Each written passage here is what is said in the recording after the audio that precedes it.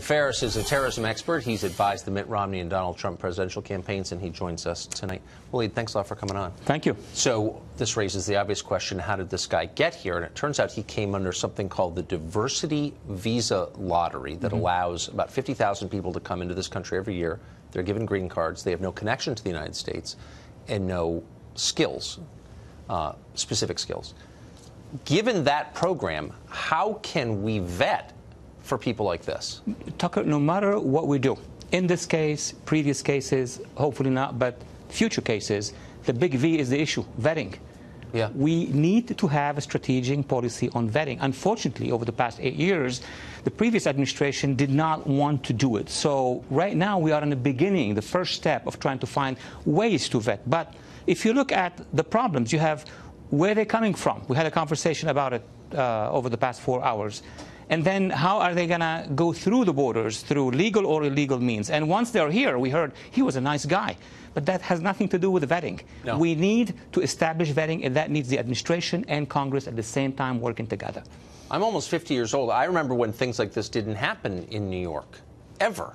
And now they seem to happen with some frequency. It seems obviously tied to immigration. Why is the country unwilling to have that conversation, to face that? Because there is something in that conversation that is still taboo, which is the ideology. Don't touch the ideology, says the mainstream media, academia. Unless we change politically and intellectually, we're not going to get anywhere.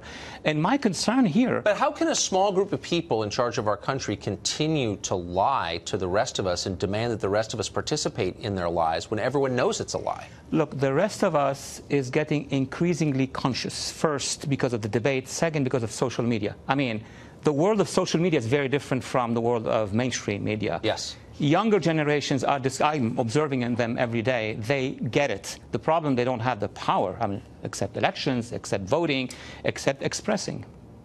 Interesting. What do you think causes the unwillingness of the people in charge, our elites, our ruling class, whatever you want to call them, to just be honest about it? Not attack anyone, not be bigoted or unreasonable, but just note what is clearly going on. Why are they resistant to that? Probably two reasons, historically. One is the fact that they don't know. Those who are advising them, I'm going to be very honest here, it comes from the classroom. It comes from actually campuses. Social scientists have been telling us and telling many generations that you do not address this because this is the wrong argument. So we need to have a change, a reform in academia, and how we teach the Middle East, and how we teach... So they're basically making a religious argument. You shouldn't talk about this because it's naughty and immoral.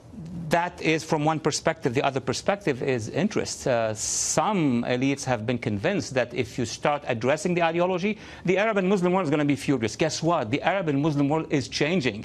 If you listen to what the Egyptians and UAE and even the Saudis recently and others are saying, of course you need to talk about the ideology. They are saying that, and we're still behind. So you're saying that the Saudis are freer about talking about Muslim extremism than, say, the Hillary Clinton campaign?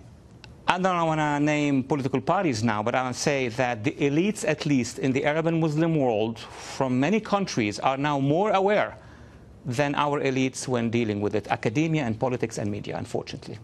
They're more advanced than us on this. That is a profound indictment of our ruling class, I would say. That's depressing. Thank you for joining us, Waleed Phares. Thank you.